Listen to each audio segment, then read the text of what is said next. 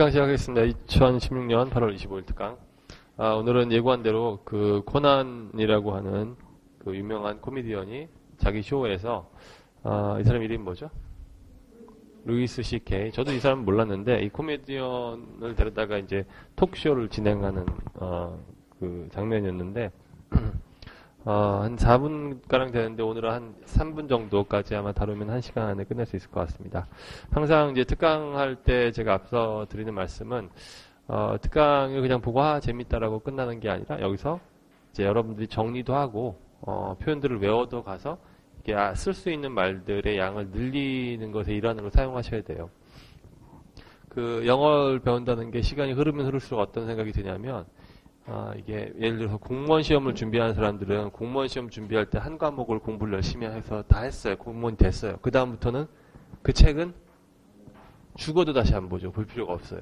근데 영어는 예를 들어서 1년을 공부했어요. 그럼 1년 공부하고 나서 이제 덮어놓고 안 보는 게 절대 아니고 평생 계속 보는 거라는 걸 꼭 아셔야 될 것 같아요. 그러다 보면 이제 어느 정도 사용할 줄만 알게 되면 그 다음부터는 우리가 영화를 보다가도 극장에 가서 영화를 보다가도 한마디 배울 수 있는 거고 외국인이랑 얘기하다가도 한마디 배울 수 있는 거고 이런 기회가 있으면은 특강이나 이런 강의를 보면서도 배울 수 있는 거 계속 영어들을 늘려가야 된다는 측면을 꼭 기억하셔야 됩니다. 그러니까 이론을 배우거나 우리가 지식을 늘려가는 게 아니라 내가 말이 좀 더 다채로워지도록 노력한다. 그러니까 계속 이루어지는 거예요.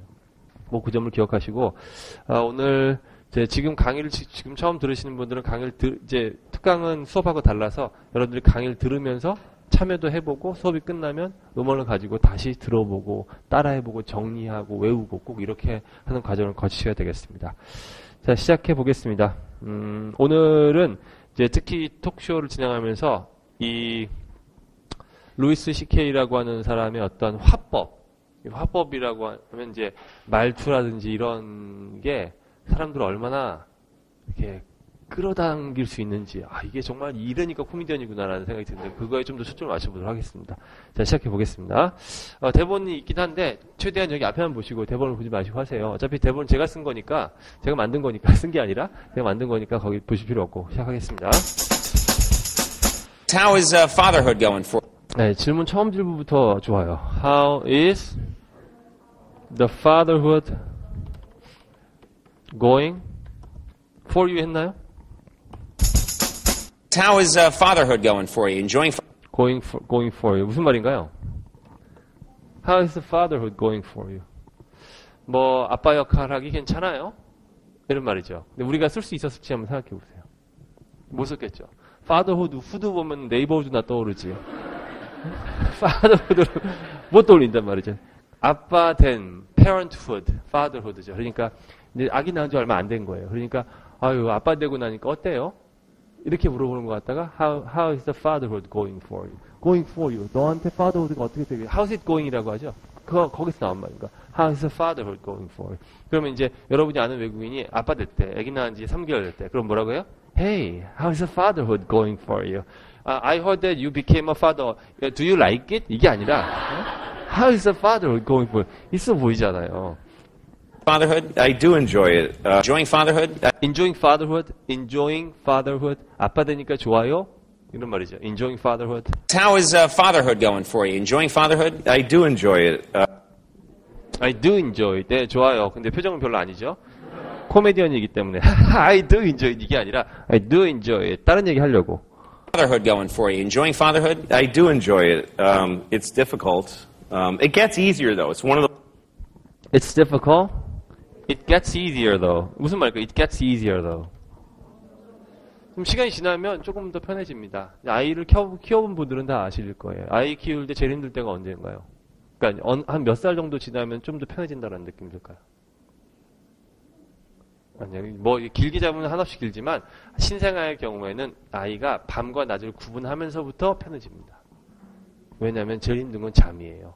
아이를 키우기 이렇게 얘기하면 제가 뭐 애기 많이 키운 것 같지만 물론 이제 주로 애기 엄마가 키웠지만 어느 정도 시간이 지나면 새벽에 내가 한번 일어나서 기저귀 갈면 다음번에 일어날 때는 이제 그 엄마가 일어나고 다음번에는 내가 일어나고 이렇게 회사는 누가 가요? It gets easier though. 그래도 좀 더 좀 편해집니다. 애기가 크면은 그런 말이죠. It gets easier though.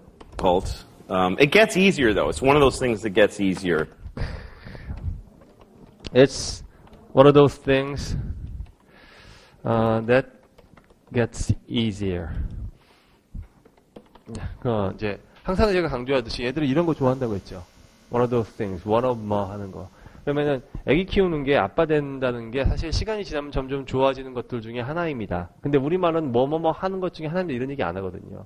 사실 뭐 우리말로 하면 있을 거예요. 뭐 시간이 지나면서 조금 점점 편해지고 있어요. 아니 뭐 사실 애기 키우는 게 원래 그런 거잖아요. 네?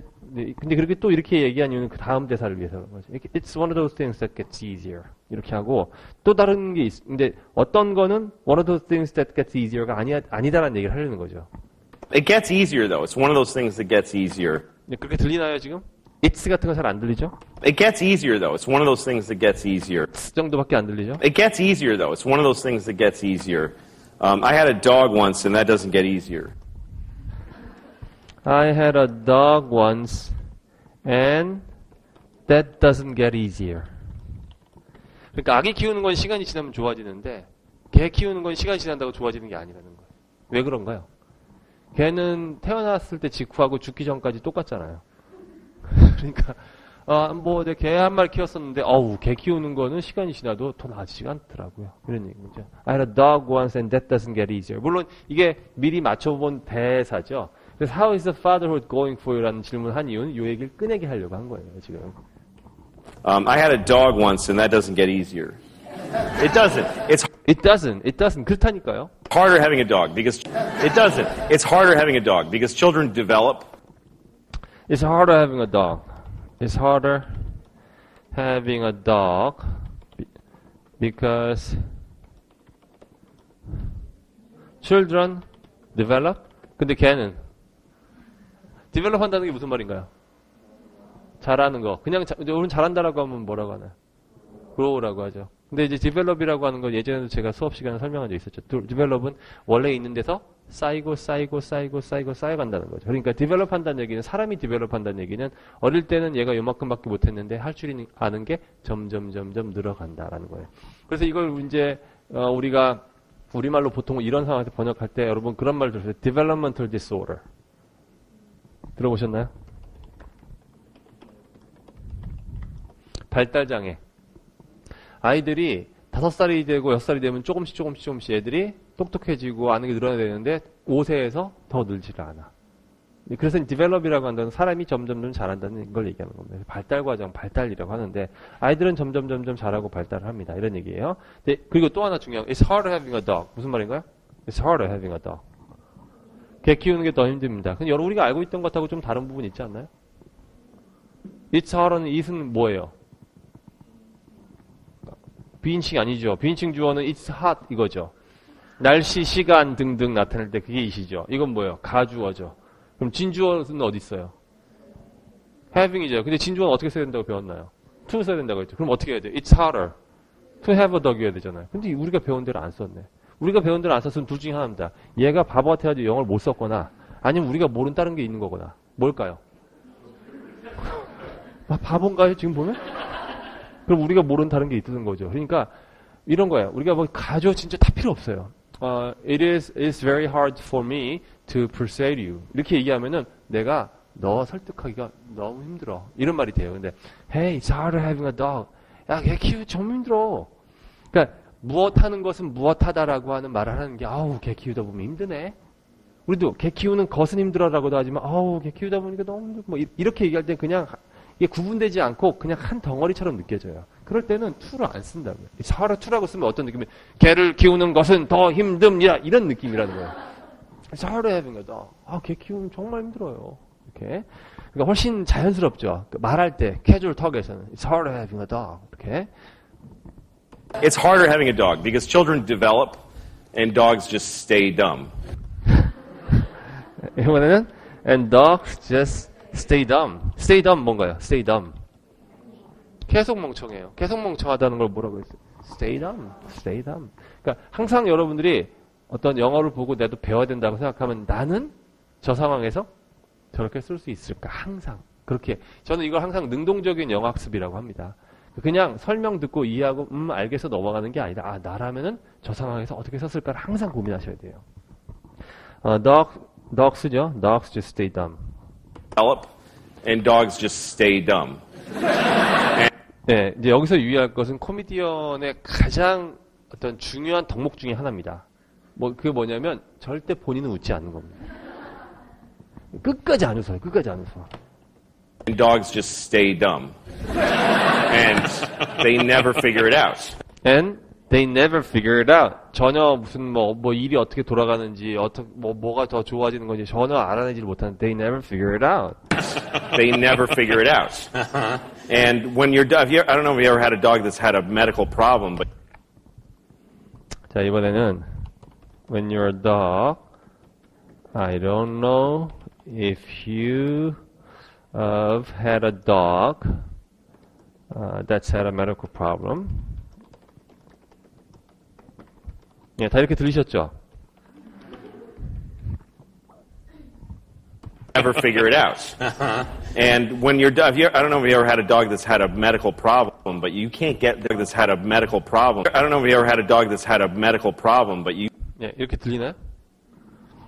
근데 사실 그럴 수밖에 없는 게 이 사람이 지금 대본 읽는 게 아니죠. 전반적인 말은 맞추고 나왔어 또. 그래서 보면은 우리가 대본을 읽는 것이 아닌 이상 절대로 토익에서처럼 말하지 않아요. 그렇잖아요. 토익에서는 뭐라고 하나요? Two people are walking by. What are they doing? When is your birthday? 이렇게 절대로 얘기하지 않는다는 거예요. 그러니까 말하다 보면은 왜 톡쇼니까 어때요? 개는 한번 키웠었는데, 얘들은 계속 멍청하더라고요. 저도 개 한번 키워봤었는데, 혹시 여러분 개가 아픈 적 있나? 이렇게 하지 않나요? 말하다 보면은 새로 말을 시작하기도 하고, 말을 좀 틀리기도 하고 하잖아요. 그러니까 이것도 뭐라고 하냐면, 혹시 여러분 글쎄 모르겠어요. 여러분도 개 키우다가 병원 데려간 적 있는지 모르겠는데, 말을 바꾸고 있는 거예요. 근데 말을 훅 빨리 하니까, 어디서 말을 바꾸는 건지, 어디서 말을 다시 하는 건지, 어디를 실수한 건지, 할 길이 없어요. 근데 이것도 다 뭐냐면 경험이에요. When you're dog, I don't know if you have a dog that's had a medical problem. 여러분 걔가 어디 아픈 적 있었는지 모르겠는데, 이렇게. 들어보세요. 느껴지나? I don't know if you ever had a dog. And when you're dog, I don't know if you ever had a dog. 살짝 어버버거리다가 말을 바꾸죠. And when you're dog, I don't know if you ever had a dog that's had a. if는 절대 안 들리고. 그죠? 근데 듣다 보면은 우리말도 똑같아요. 그러니까 제가 지금 뭐라 그랬죠? 그러니까 이랬는데 이게 뭔지 알아요? 그러니까라는 거 알잖아요. 왜 알아요, 여러분? 여러분도 이 상황에서 라고 하거든요. 그러니까 듣고 나도 하고 하다 보면 저 상황에서 당연히 저 말이라는 거를 아는 거예요. 그러니까 소통을 배운다는 거는 공부하고 다르다는 얘기가 그런 겁니다. 그러니까 이런 거. 응? if가 들려요. And when you're dog, I don't know if you ever had a dog that's. I don't know if you ever had a dog. ever 정도 하나 더 있었을 것 같아요. I don't know if you ever had a dog. And when you're dog, I don't know if you ever had a dog that's had a medical problem, but. That's had a medical problem. 이것도 주격 관계대명사. 어디 아픈 적 있는 개가 있었는지 모르겠어요. 혹은 여러분 개가 아픈 적 있는지 모르겠습니다. 이것도 사실 할 얘기가 정말 많아요. 예를 들어서 I don't know if your dog was ever sick. 이렇게 쓸 수 있는데 if ever had a dog that's had a medical problem. 이렇게 썼어요. you가 주어죠. your dog이 주어가 아니라. 나한테 개가 있는데 그 개가 아픈 거예요. 그냥 네 개가 아팠다가 아니라 네가 개가 한 마리 있었는데 그놈이 아팠던 거예요. 그러니까 you라고 써야 된다는 거예요. I don't know if you ever had a dog that's had a medical problem, but you can't get their cooperation. But you can't get their cooperation. 무슨 말인가요? 걔가 아픈 적이 있는지 모르겠는데요. 걔가 아프면은, 걔 도와주질 않아요. 걔가 아파서 약 먹이려면, 걔 약 먹여보셨나요? 안 먹어보셨어요? 걔약을? 이렇게 입 벌리고 먹여야 되거든요. 그러면 입을 절대 안 벌려요. 이렇게 먹이려면. 전 많이 먹여봤어요. 어렸을 때. 그러면 걔 이제 이빨 사이로 이렇게 손을 꽉 넣고, 하면 꽉 닫잖아요. 그럼, 이렇게 된단 말이에요. 이게 그 얘기예요. You can't get their cooperation. 애들이 도와주질 않아. Problem, but you can't get their cooperation. When you need to help them. When you need to help them. 얘들 도와줘야 되는데 이럴 때 얘들이 날 안 도와줘. 약 먹이고 해야 되는데. When you need to help them, because you can't say to them, you have this problem. because you can't sit him. 무슨 말일까? You can't sit him. 가만히 앉혀놓을 수가 없다는 거죠. 저기 뭐 해피야, 자 가만히 앉아있어봐, 이렇게 가만히 있어, 이렇게 못한다는 거예요. 그러니까 뭐 어떻게 힘들다는 거죠. Because you can't sit him. You know you have this problem. 말을 좀 더듬었고, you have this problem. 이런 문제가 있습니다라고 이제 문제 설명을 합니다. You have this problem.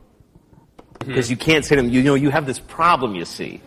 You have this problem. You see. You see는 그냥 쓴 말이에요. 자, 여러분 이제 보시면 아시겠지만 이런 문제가 있어요. 이게 본다는 게 뭘 본다는 게 아니잖아요. You see가 그런 역할을 하고 있는 거예요. You have this problem. You see. Because you can't sit him. You know you have this problem. You see. Yeah. I had this dog when I took my dog to the vet. Well, I had this dog. 왜 this dog인가요? 여기 눈앞에 있는 것처럼 설명하기 위해서. 제가 이 개가 한 마리 있었는데, 여기서 이에 해당하는 말이죠. 네, 이 개가 한 마리 있었는데요. I had this dog when I took my dog to the vet the first time. When I took my dog 어디로 데려갔겠어요? 당연히 vet으로 데려갔겠죠. vet이 뭔가요? veterinarian. 수의사. veterinarian 다 아시죠? 네, 수의사 줄여가지고 the vet이라고 하죠. 근데 그러면 when I took my dog to the vet 하면 무슨 말인가요? 걔를 수의사한테 데려간 거예요. 근데 for the first time 아마 뒤에 나왔을 거예요. When I took my dog to the vet the first time. to the vet 잘 안 들리죠? 당연히 vet에게 데려가는 거예요. for the first time 처음으로 한번 데려갔었는데. I had this dog when I took my dog to the vet the first time. She was the first time 4 빼고. Was I don't know a year old. She was 한 다음에 I don't know a year old when I adopted her. She was I don't know a year old when I adopted her.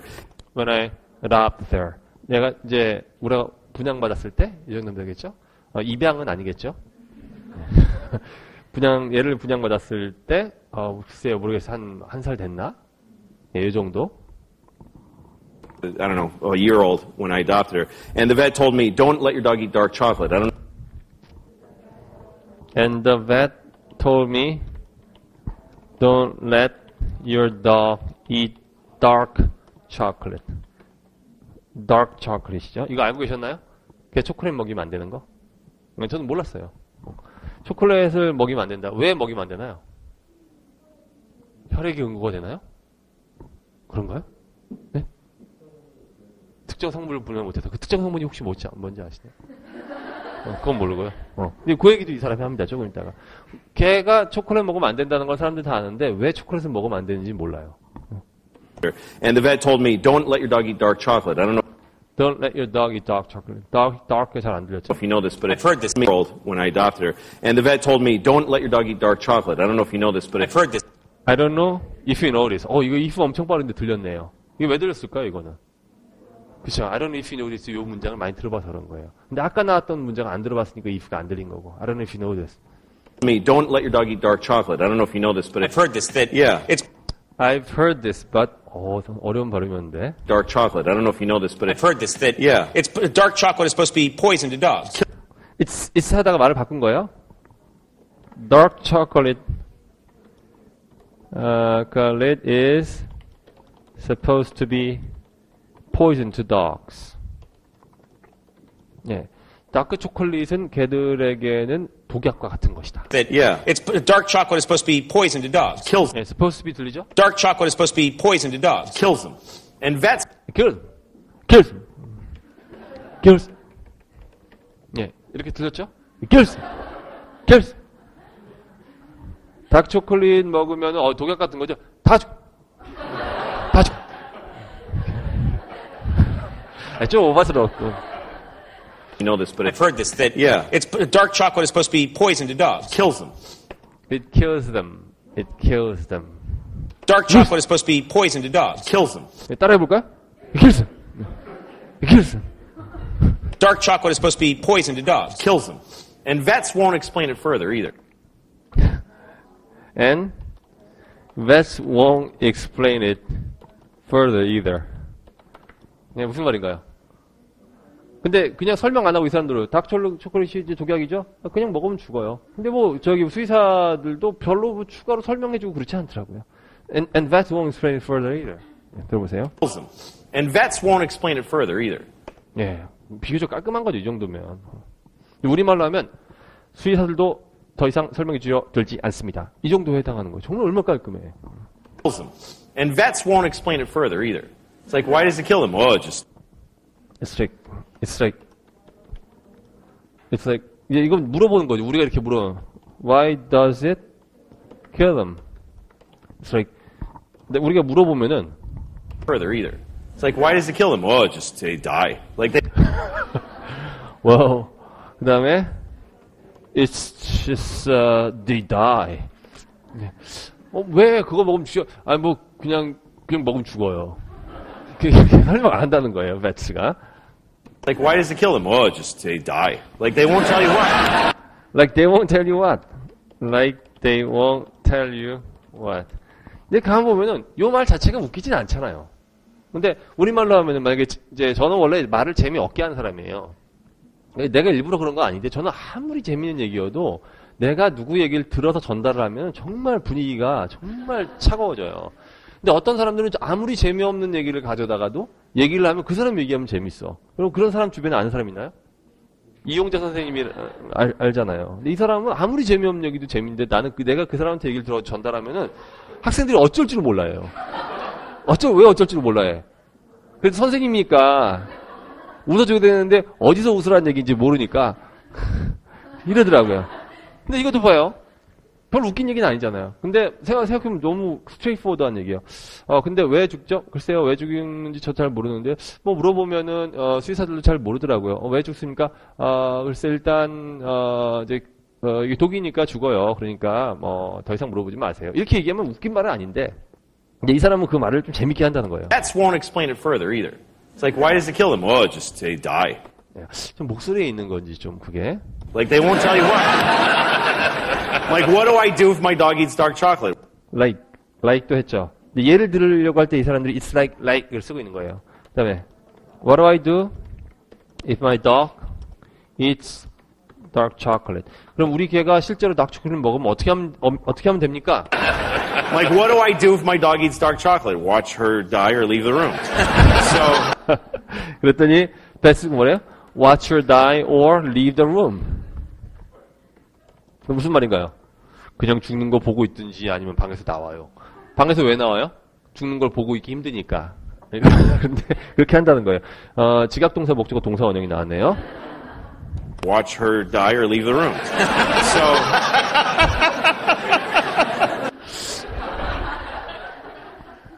이 사람은 좀 특이한 코미디언이에요. 지가 너무 웃어요. 너무 혼자 웃어. But the vet did tell me there's one thing you can do. But the vet did tell me there's one thing you can do. 한 가지 할 수 있는 일이 있다. 그게 뭘까요? 미리 봤구나. Which is give your dog hydrogen peroxide. Which is give your dog hydrogen peroxide. 네, 다 아신 단어죠? 넘어가겠습니다. 하이드로겐 수소고, peroxide는 수소에다가 하나 더 붙은 거니까 과하다라고 해서 과산화수소. 과산화수소 상처에다가 치익하면 거품 부글부글하고 엄청 따갑고 그거잖아요. 근데 이거를 주라는 거예요. Which is give your dog hydrogen peroxide, and that foams up in the dog's belly, and that foams up in the dog's belly. 그럼 foam이 원래 뭔가요? 거품, 그렇죠. 근데 거품 이게 동사를 써요. 그럼 foams up 한번 보겠어요. 부글부글. 이게 foam up인 거죠. foams up. 그러면 in the dog's belly, 개 뱃속에서 이걸 먹이게 되면 안에서 부글부글 끌어올라가지고 이게 렉 하고 그 초콜릿하고 같이 넘어온다는 거죠. 그러니까 구토를 시키라는 얘기인 거예요. That foams up in the dog's belly. 여러분 집에 딱 그 하이드로젠 페락사이드 있나요? 개를 키운다면 하이드로젠 페락사이드는 꼭 있어야 된다는 거예요. 하이드로젠 페락사이드. And they throw it up with the chocolate. And they throw it up with the chocolate. Throw it up 뭐예요? 토해내는 거죠. Throw it up. And they throw it up with the chocolate.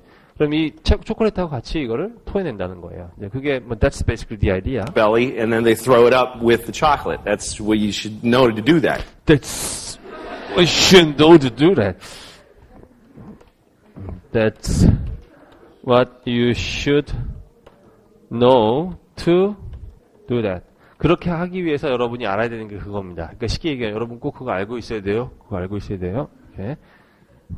Chocolate belly, and then they throw it up with the chocolate. That's what you should know to do that. But you got to do it quickly. But you gotta do it quickly. You gotta do it quickly. 빨리 해야 돼. 안 그러면 이제 소화돼 버리게 되면 그때부터 이제 안에 뭐 문제가 생겨 죽는다는 거죠. Do that. But you got to do it quickly before they ingest the chocolate. Before they ingest the chocolate. ingest가 뭔가요? 소화시켜 버리는 거죠. 소화시키기 전에 빨리 해야 됩니다. But you got to do it quickly before they ingest the chocolate. All right, so I come home like 6 months later. All right, so I come home 6 months later. 근데 6 months later 중간에 한 마디 더 붙여준 거죠. 그러니까 그런 일이 있고 나서, 그러니까 I took my dog to the vet the first time. 그리고 나서 6개월이 지난 거예요. 근데 어느 날 집에 왔어요. So I come home 6 months later. All right, so I come home like 6 months later. months later. Sure enough, my dog ate dark chocolate. And sure enough, my dog ate chocolate. 근데 지금 얘가 당연히 이 얘기 하려고 한 거니까 뭐 한 6개월 뒤인가 이렇게 왔는데 뭐 아니나 다를까 그런 일이 벌어지고 말았습니다. 아니나 다를까가 어디 있어요? Sure enough. 혹시나 그런 일이 벌어지면 어떻게 하지 했는데 아이고 혹시나 했더니 역시나구나. 그럴 때 쓰는 게 sure enough죠. Sure enough. Okay, sure enough는 설명 더 안 되겠죠? Quickly before they ingest the chocolate. All right, so I come home like 6 months later. Sure enough, my dog ate dark chocolate. I had friends. Sure enough 들리시나? 6 months later. Sure enough, my dog ate dark chocolate. I had Eats네, eats. Sure enough, my dog eats chocolate. friends. Months later. Sure enough, my dog ate dark chocolate. I had friends who had stayed over and they didn't know. They left. I had friends who stayed over and they didn't know.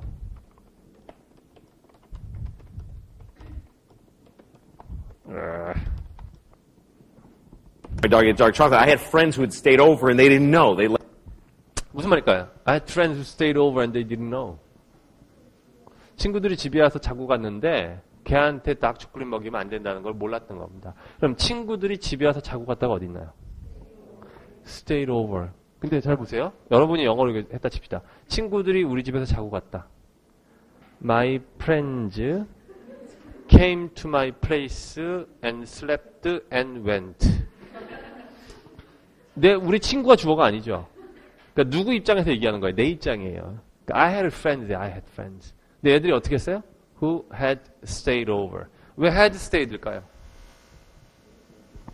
I had friends. 그 전에 있었던 닭 초콜릿 먹기 전이잖아. 그것도 과거인데. stayed over. stayed over라고 하면은 왜 over냐면 여러분 중고등학교 다닐 때 친구 집에서 숙제하고 같이 잔 적 있죠? 친구하고. 그거 뭐라고요? sleep over라고 하죠. 그 over예요. stayed over 하면 지네 집 말고 딴 친구네 집에서 자는 거. 그때는 over를 쓰는 거예요. 근데 그게 sleep over, stayed over 마찬가지죠. I had friends who stayed over and they didn't know. 그걸 몰랐습니다. 걔한테 이거 주면 안 된다는 거를. My dog ate dark chocolate. I had friends who had stayed over and they didn't know. They left. 후드 들리시나요? 후드? My dog ate dark chocolate. I had friends who had stayed over and they didn't know. They. 이렇게 하면 들리죠. 설명하면.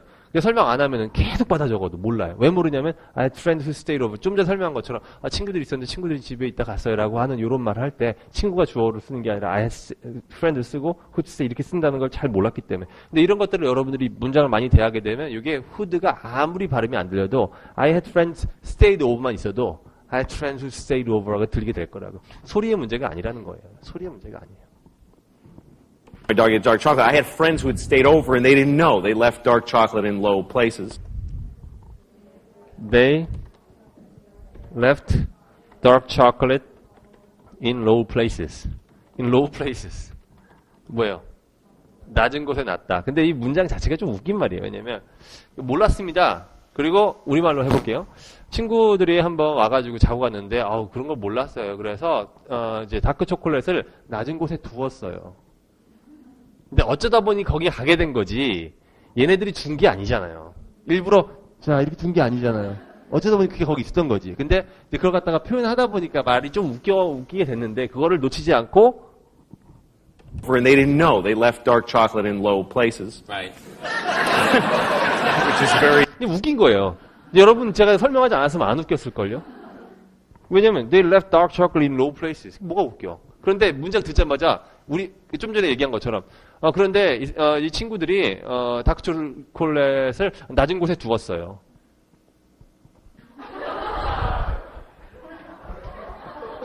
안 웃기구나. 왜 안 웃기지? 봐요, 내가 전달하면 안 웃기다고 했잖아요. 그러니까 어쩌다 보니까 다크 초콜릿이 밑에 굴러다니고 있었던 거 이렇게만 얘기했으면 모르는데 친구들이 다크 초콜릿을 낮은 곳에 두었어요. 그러니까 의도적으로 두었다는 식으로 들린다고요. 그러니까 이제 표현이 좀 웃겼다는 거. 그러니까 사람들이 웃은 거라고. 그러니까 항상 얘기했죠. 또 명언 다시 한번 되뇌보겠습니다. Comedy is like a frog. If you dissect it, it dies. 무슨 뜻인가요? 코미디는 개구리와 같아서 해부하면 죽습니다. 이게 왜 웃긴지를 설명하면 그때 재미는 사라지게 되는 거예요. Comedy, 네, 그냥 넘어가겠습니다.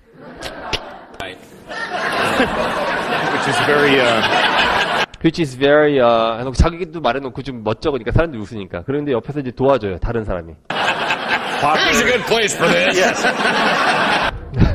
Here's a good place for this. Yes. Here's a good place for this. 이 사람이 지금 뭐 하고 있냐면, 이제 이랬다는 거예요. 친구들이, Here's a good place for this. 그리고 뭐예요? 초콜릿을 놓을 자리가 여기 있구나. 그래서 지금 이 사람이 나름대로 이제 애드립을 터뜨리는 거예요. 누가 일부러 낮은 곳에 두겠냐는 거야. 그러면서 초콜릿을 어딜 줄까? 여기에 두면 되겠구나. 이렇게 뒀다는. 아, 참네. Here's a good place for this. Yes. 그랬더니 또 지면 안 되니까. I could put it on this high shelf, but I think not. This 막 이런 거. high shelf. I could put it on this high shelf.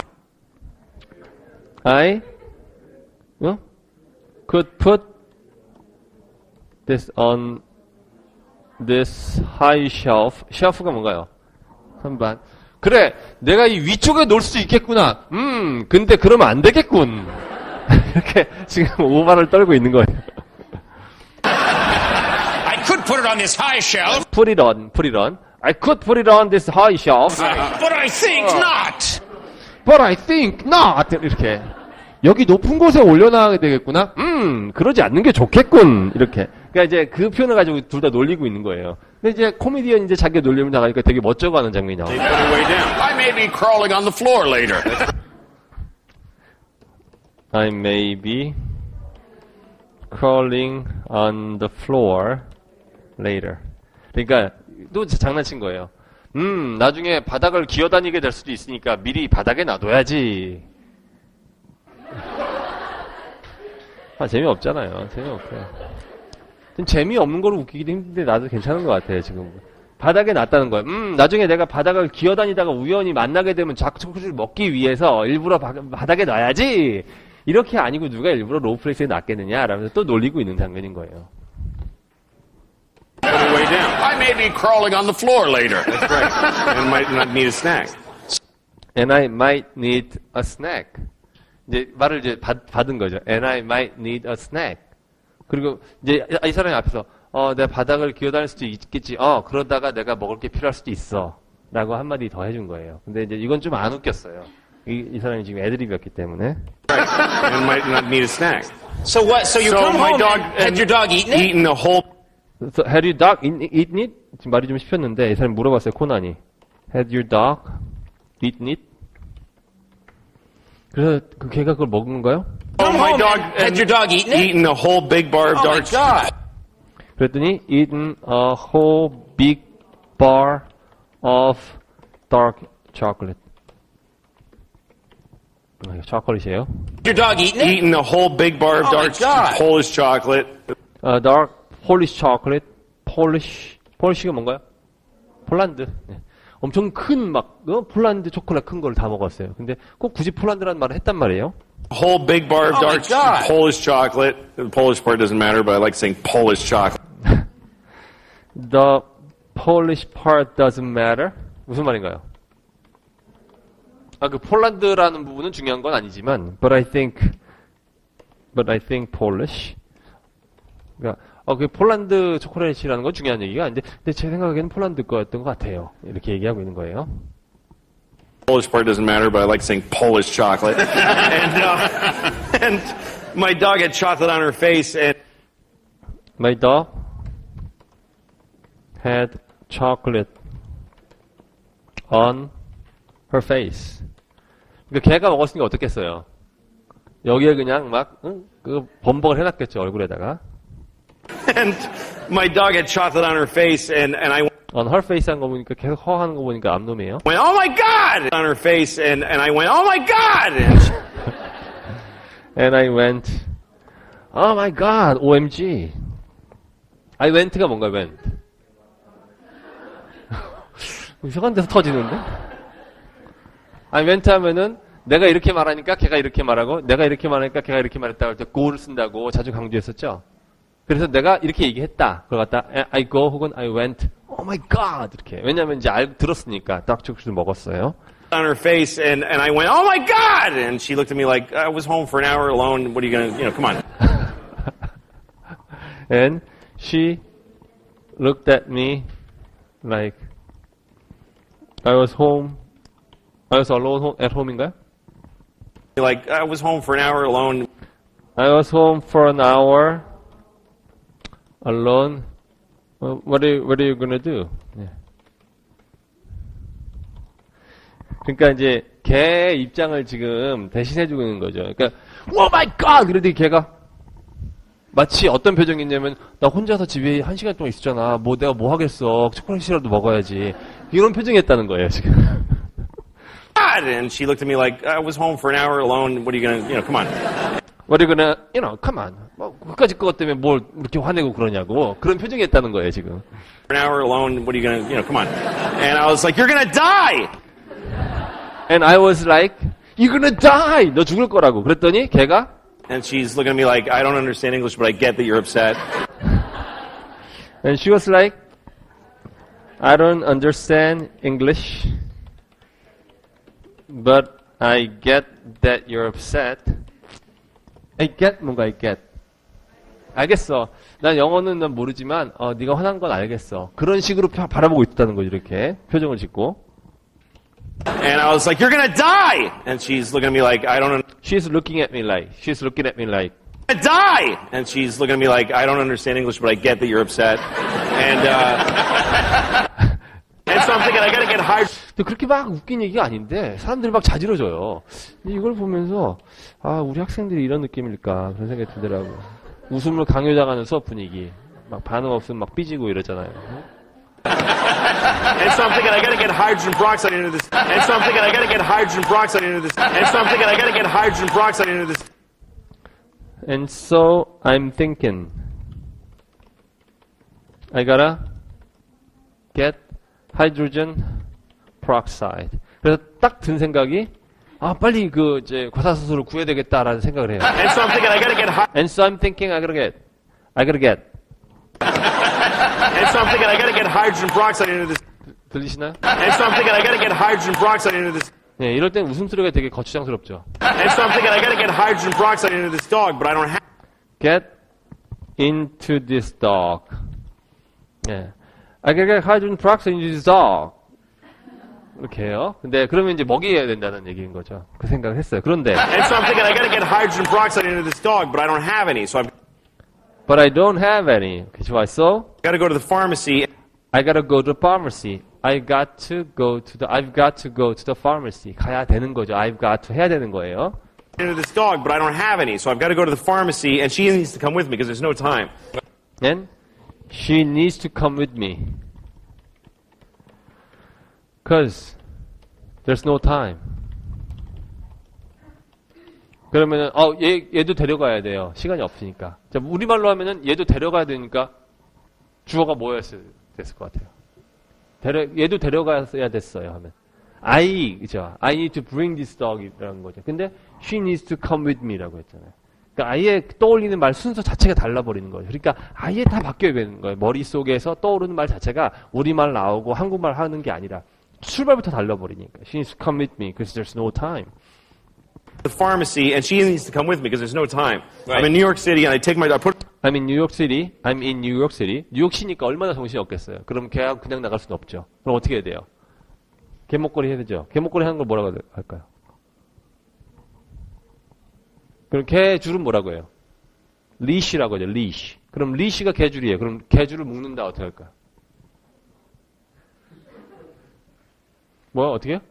타이튼? 그럼 개줄로 일로 와. 이것도 아니고. No time. Right. I'm in New York City, and I take my. I put the leash on her. She's like excited. We're going. I put a leash on her. 어려운 단어 있나요? Put a leash on her. 별거 아니잖아요. Put a leash on her. 물론 put her on a leash라고 해도 전혀 문제 없습니다. Put a leash on her.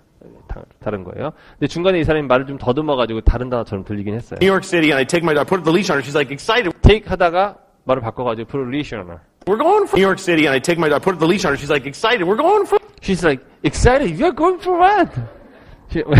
걔는 산책하러 나가면 좋아하니까 얘가 묶는 순간 와 이렇게 했다는 거예요. She's like excited. We are going for what? 얘네 걔 생각이라는 거예요. 무슨 어떻게 우리 뭐하러 가는데? 이렇게. New York City, and I take my. I put the leash on her. She's like excited. We're going for a walk, and I'm running. And Going for a walk이구나. 이게 더 어울릴 것 같네요. You're going for a walk. Excited. We're going for a walk, and I'm running. And she's like, "This is great." And I'm running. 달려가는 거죠. 마음이 급하니까. 그랬더니 she's like, "What?" And I'm running. And she's like, "This is great for you. You never exercise." She's like, "This is great for you. You never exercise." 그러니까 이제 주인한테 이렇게 얘기를 하는 거예요. 이거 저기 너한테 좋아. 너 운동 절대 안 하잖아. 이렇게 하고 따라가고 있는 거 뛰어서. I'm running, and she's like, "This is great for you. You never exercise." And she's just enjoying it. She's just enjoying it. She's just enjoying it. This is great for you. You never exercise. And she's just enjoying it. And then we get to the pharmacy, and she's waiting for me when I. 역시 표정인 것 같아요. 표정. And then we get to the pharmacy. And then we get to the pharmacy. She's waiting for me when I come outside. And she's waiting for me when I come out, and I've got. When I come out. She's waiting for me when I come out. We get to the pharmacy, and she's waiting for me.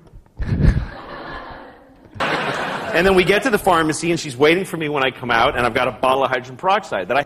And I've got a bottle of hydrogen peroxide. 그러면 이제 과산화수 한 병 갖고 나왔어요. I've got a bottle of hydrogen peroxide. I have to make come out, and I've got a bottle of hydrogen peroxide that I have to make her drink. That I have to make her drink. 근데 앞에는 뭐였어요? A bottle of hydrogen peroxide that I have to make her drink. 근데 이것도 뭐냐면은 이걸 목적격 관계대명사라고 해가지고 뭐 이렇게 뒤에서부터 이 개로 하여금 마시게 해야 할 과산화수 한 병을 손에 집었습니다. 이게 아니라 그래서 나오면서 과산화수 한 병을 손에 짚고 나왔고요. 요걸 얘한테 먹여야 됩니다. 얘네가 떠올리는 순서는 무슨 얘기인지 아시겠죠? 항상 제가 수업 시간에 강조한 것처럼 내가 얘한테 먹게 해야 될 과산화수 한 병을 손에 들고 있습니다라고 떠올리는 게 아니라 과산화수 한 병을 손에 들고 있습니다. 이걸 얘한테 먹여야 됩니다. 라고 떠올려야 된다고요. 그러니까 이게 보세요. 말할 때도 어때요? that부터 말하죠. I've got a bottle of hydrogen peroxide. 근데 이걸 that이에요. 이걸. 그러니까 떠올릴 때 관계대명사는 이렇게 따지고 떠올리는 게 아니라 내가 갖고 있고요. 요걸을 뭘로 떠올려? that. 이렇게 떠올리란 말이에요. 오케이? 무슨 얘기인지 아시겠죠? Bottle of hydrogen peroxide that I have to make her drink. Yeah. Like, take yourself through that. How do you... Like...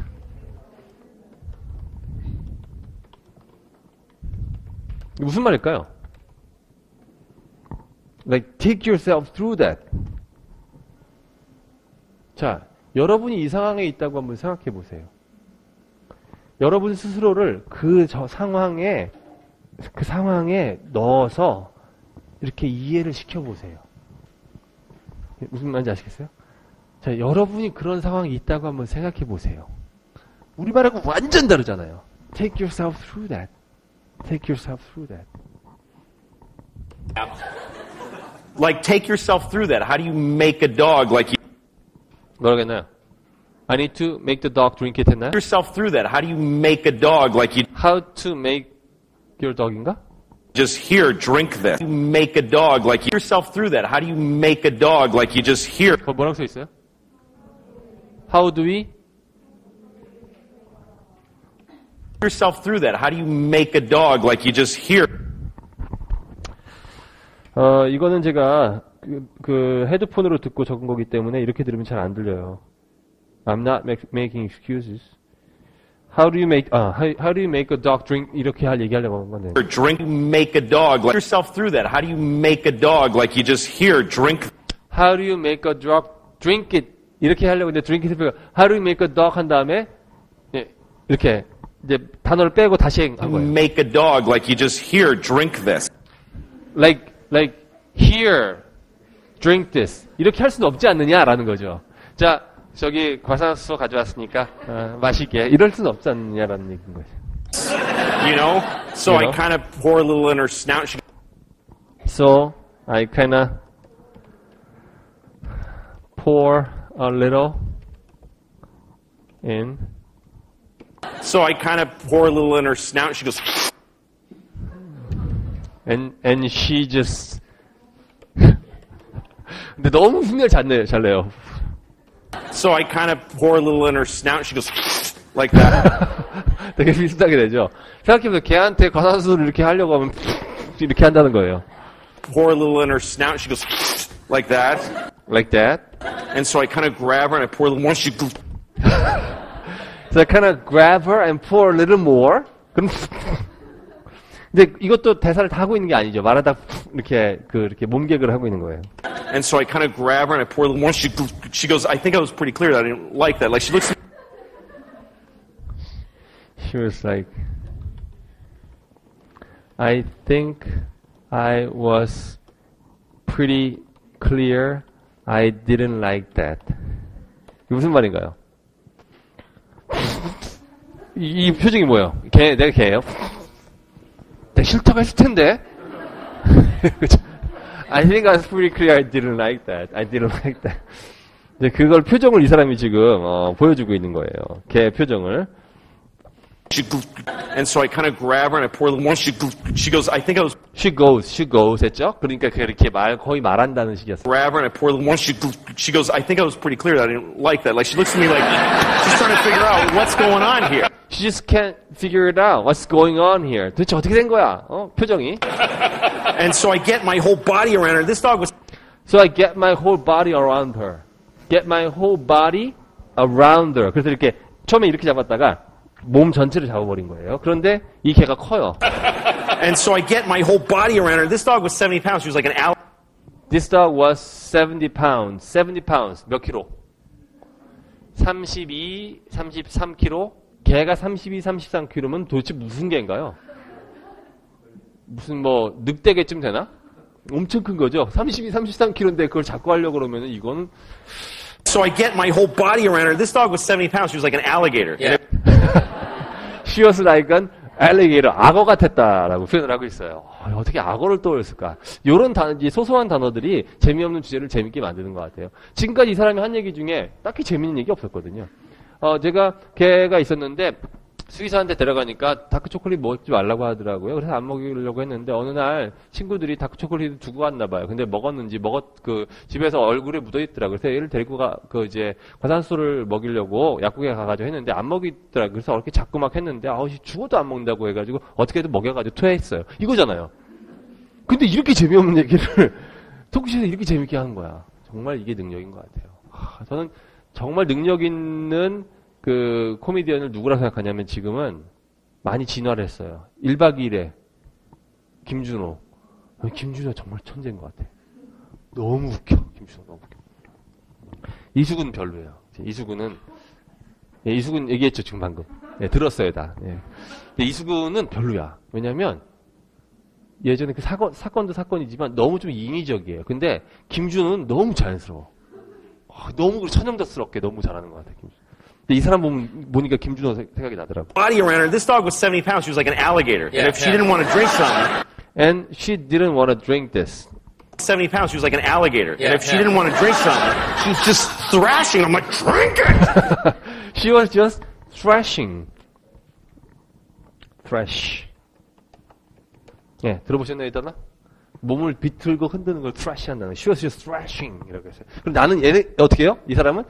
이게 얼굴에다 뿌리는 거예요. 이게 바나나를 이렇게 뿌리고 있는 거예요. She's just thrashing. I'm like, drink it! Drink it! 하고 있었고. And at one point I have her on the end of the leash. And at one point I had her at the end of the leash. 자, at one point I had her 쓰라고요. I had her at the end of the leash. 리시가 길었겠죠. 근데 그럼 리시가 여기 있고 걔가 이렇게 잡고 있었는데 걔를 놓쳤어요. 그럼 걔가 어떻게 돼요? 줄이 팽팽하게 저 끝까지 가겠죠. 그러면은 I had her at the end of the leash가 그럼 제가 저까지 가게 된 거예요. 리시의 끝부분에 있게 됐다. 그러면 그 덕이 리시의 끝부분에 있었으니까 우리말로 했으면 걔가 저 끝에 있었다고 했을 텐데 she가 주어가 아니고 또 주어가 뭐예요? I죠. 내가 중요하니까 내 입장에서 봤을 때 제가 저기 가 있는 거야. 그러니까 I had her at the end of the leash라고 쓴 거예요. At one point 그러다가 And at one point I have her on the end of the leash and she's looking at me all and she's looking at me all wet on the face. down the face. all wet down the face. 위에서부터 아래까지 다 젖은 거예요. 뭐죠 이게? Hydrogen peroxide. She's looking at me all wet on the face. 그리고 이 whole 에피소드 중에 제일 재밌는 부분이 여기 나옵니다. 네. 오늘 특강은 여기까지 하는 걸로. And she gives me this look like I don't face. And she gives me this look like I don't.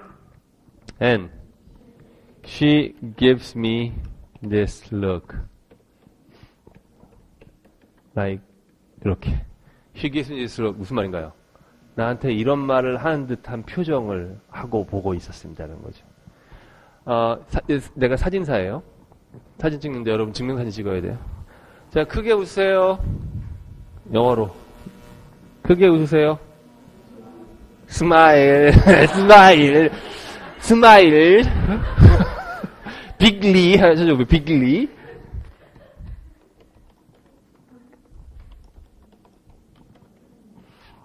Give me a big smile. Show me a big smile. Show me your teeth. 근데 우리말하고 다르잖아요. 나한테 웃음을 줘요. 응? 나한테 이빨을 보여줘요. 안 하잖아요. Show me your teeth. Give me a smile. Give me a big smile. 이렇게 안 하잖아요. 그러면 she gives me this look. 이렇게 쳐다보고 있다는 것 같다가 she gives me this look. Like face. And she gives me this look like I don't know what happened to you. I don't know what happened to you? 너 도대체 어떻게 된 건지 모르겠는데. 여기 다음 대사. But our thing is over. 요거였는데, 요게 제일 웃겼는데,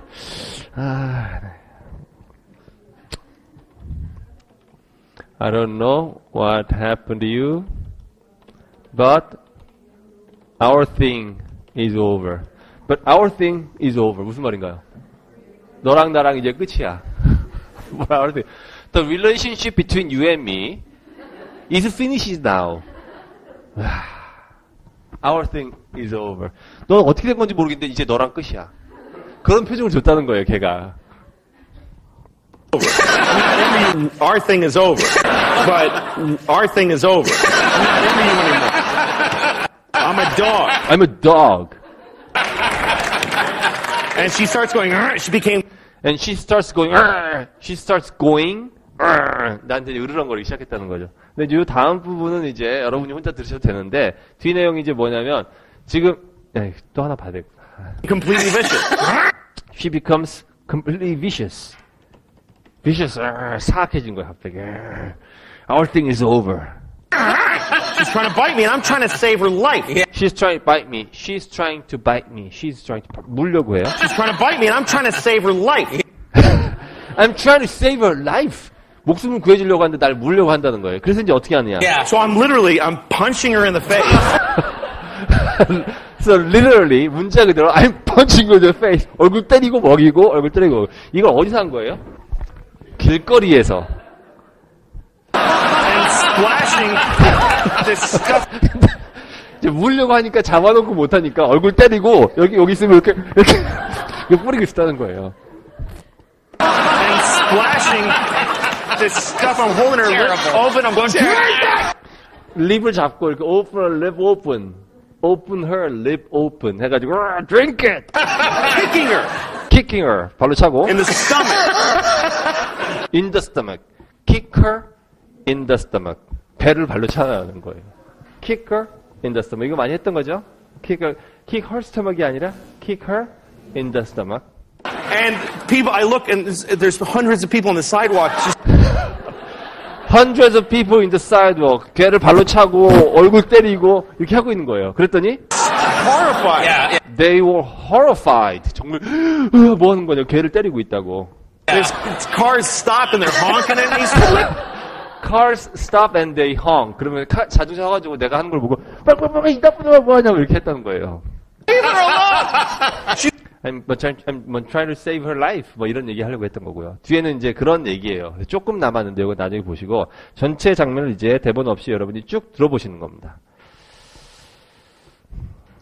She's gonna die. This is a nightmare. And finally, How is fatherhood going for you? Enjoying fatherhood? I do enjoy it. It's difficult. It gets easier though. It's one of those things that gets easier. I had a dog once, and that doesn't get easier. It doesn't. It's harder having a dog because children develop and dogs just stay dumb. And they never figure it out. And when you're, I don't know if you ever had a dog that's had a medical problem, but you can't get their cooperation when you need to help them because you can't say to them, you have this problem, you see. Yeah. I had this dog, when I took my dog to the vet the first time, she was, a year old when I adopted her. And the vet told me, don't let your dog eat dark chocolate. I don't know if you know this, but I've heard this, that yeah. Dark chocolate is supposed to be poison to dogs. Kills them. And vets won't explain it further either. It's like, why does it kill them? Well, they die. Like, they won't tell you why. Like, what do I do if my dog eats dark chocolate? Watch her die or leave the room. But the vet did tell me there's one thing you can do, which is give your dog hydrogen peroxide. And that foams up in the dog's belly, and then they throw it up with the chocolate. That's what you should know to do that. But you got to do it quickly before they ingest the chocolate. All right, so I come home 6 months later. Sure enough, my dog ate dark chocolate. I had friends who had stayed over, and they didn't know. They left dark chocolate in low places. Right. Which is very popular. Here's a good place for this. Yes. I could put it on this high shelf, but I think not. They put it way down. I may be crawling on the floor later. That's right. And might not need a snack. So what? So you come home and had your dog eaten it? Eating a whole big bar of dark Polish chocolate. The Polish part doesn't matter, but I like saying Polish chocolate. And my dog had chocolate on her face, and I went, oh my God! And she looked at me like, I was home for an hour alone, what are you gonna, come on. And I was like, you're gonna die! And she's looking at me like, I don't understand English, but I get that you're upset. And so I'm thinking, I gotta get hydrogen peroxide into this dog, but I don't have any, so I've gotta go to the pharmacy, and she needs to come with me because there's no time. Right. I'm in New York City, and I take my dog, I put the leash on her, she's like excited, we're going for a walk! And I'm running, and she's like, this is great for you, you never exercise. And she's just enjoying it. And then we get to the pharmacy, and she's waiting for me when I come out, and I've got a bottle of hydrogen peroxide that I have to make her drink. Yeah. Like, take yourself through that. How do you make a dog, like, you just, here, drink this, So I kind of pour a little in her snout, and she goes, like that. And so I kind of grab her, and I pour a little more. She goes, I think I was pretty clear that I didn't like that. Like, she looks at me like, she's trying to figure out what's going on here. And so I get my whole body around her. This dog was 70 pounds. She was like an alligator. Yeah, and if she didn't want to drink something, she was just thrashing. I'm like, drink it! And at one point, I have her on the end of the leash, and she's looking at me all wet on the face. And she gives me this look like, I don't know what happened to you, but our thing is over. I'm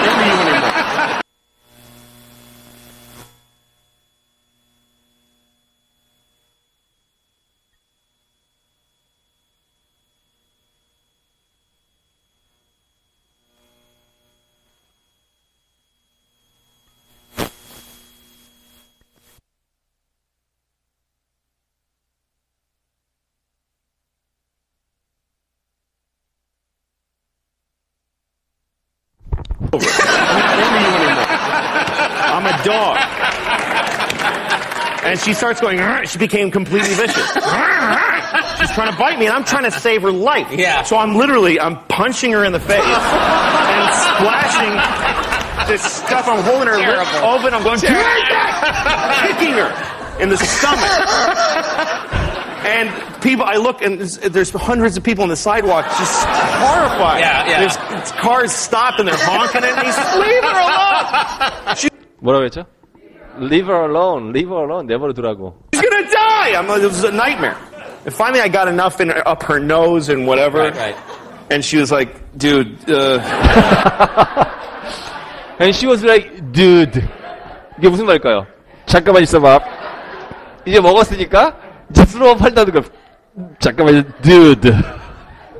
And she was like, dude, just, 그러니까 개예요 이게. 이게 개예요 이게. 이거 왠지 우리 술 먹고 나면. And then she just like a pump, just and just brown foam. Yeah. Brown, like she's like another dog is coming out of her. 브라운한 게 나오는데 뭐 it looks like another dog is coming out. 워낙 많이 토를 해서 여기서 개가 한 마리가 나오는 것 같다 이런 표현인 거죠 여기서도.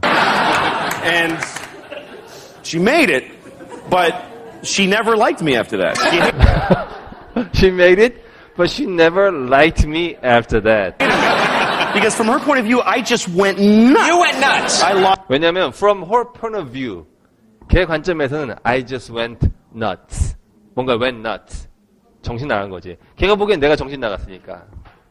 I just went nuts. You went nuts. I lost my For no mind. reason. We have to I lost my mind. take a commercial break. More with 네, 커머셜 브레이크하고 다시 온다 이런 얘기였습니다. 4분짜리였는데 진짜 여기서 얻어갈 수 있는 게 상당히 많았습니다. 반드시 복습해 주시고요. 특강 여기서 마치겠습니다. 수고하셨습니다.